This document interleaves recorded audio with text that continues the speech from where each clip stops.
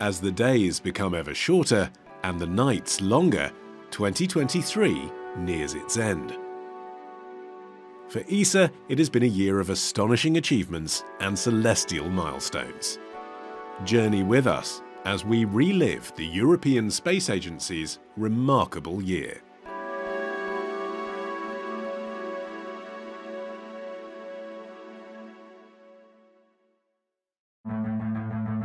"2023 was the year of the highly anticipated launch of JUICE, Europe's Jupiter Icy Moons mission. In April, after years of development, JUICE hitched a ride on the second-to-last Ariane 5 launcher. After an 8-year journey, JUICE will make detailed observations of the gas giant and its 3 large ocean-bearing moons, Ganymede, Callisto, and Europa. Another science mission that soared into the cosmos was the space telescope EUCLID. This spacecraft launched in July and aims to unravel the enigmas of dark matter and dark energy.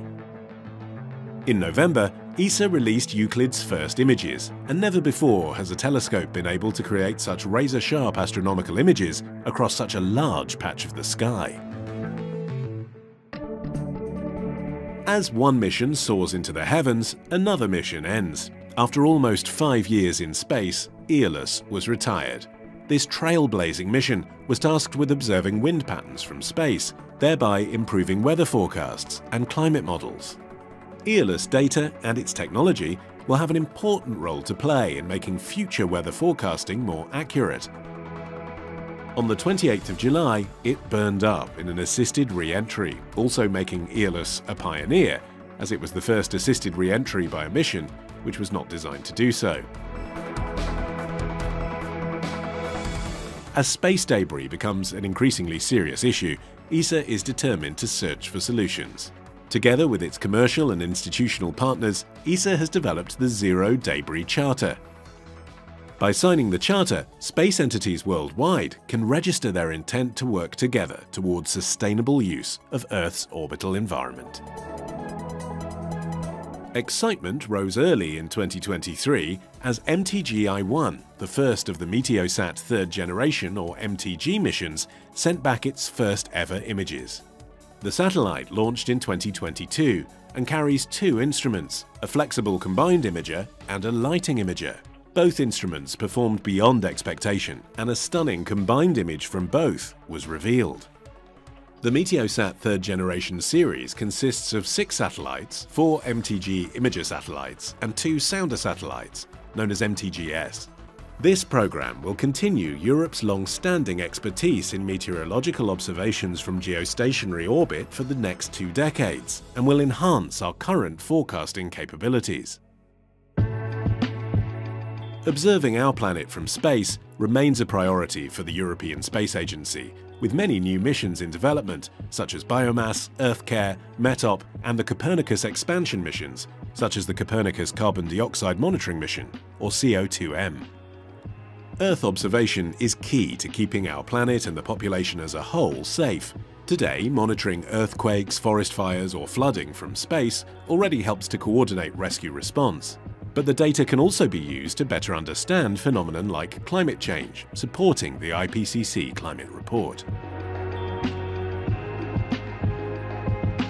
Though we on the ground might not dwell on it often, another threat to humankind might come from space itself, in the form of an asteroid. Together, ESA and NASA tirelessly work on avoiding a devastating impact. Last year, NASA's DART mission impacted on a small moonlet of the asteroid Didymos, changing its course. Next, to go and collect data on the aftermath, ESA will soon launch the HERA spacecraft. After a rapid development, this spacecraft was fully integrated and underwent testing in the ESTEC Test Center. From space, ESA also influences our daily life, for instance with satellite navigation. 2023 saw the first hardware tests for the second generation of Galileo satellites, but even more importantly, the Galileo High Accuracy Service was launched in January. This new service for professionals delivers centimeter accuracy from space, further cementing Galileo's reputation as the most accurate satellite navigation system in the world. Nothing captures the imagination of children and adults across the world as much as the dream of being an astronaut. For ESA's astronaut class of 2022, this dream is becoming more of a reality with each passing day. In spring, the 5 career astronauts commenced basic training at the European Astronaut Centre in Cologne, Germany. They were joined in training by John McFall, the first ever astronaut candidate with a physical disability. Perhaps one of them might one day fly on board one of the Aran capsules, for which ESA has developed the supporting European Service Module, or ESM. After a successful first ESM flight in 2022, the second ESM has now been mated to an Orion capsule.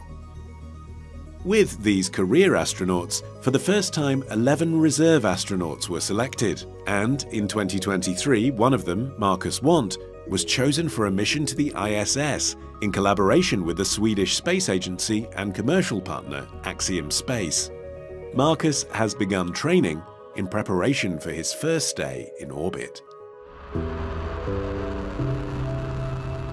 2023 brought a second trip to the ISS for ESA astronaut Andreas Mogensen. For his Hugin mission, Andreas flew on a SpaceX Crew Dragon to the ISS in August, and in September he became commander of the space station. When he returns, early in 2024, he will have become the longest-serving European ISS commander. At Europe Spaceport in Kourou, it was a time for goodbye in 2023, as it saw the launch of the last ever Ariane 5 on the 5th of July 2023.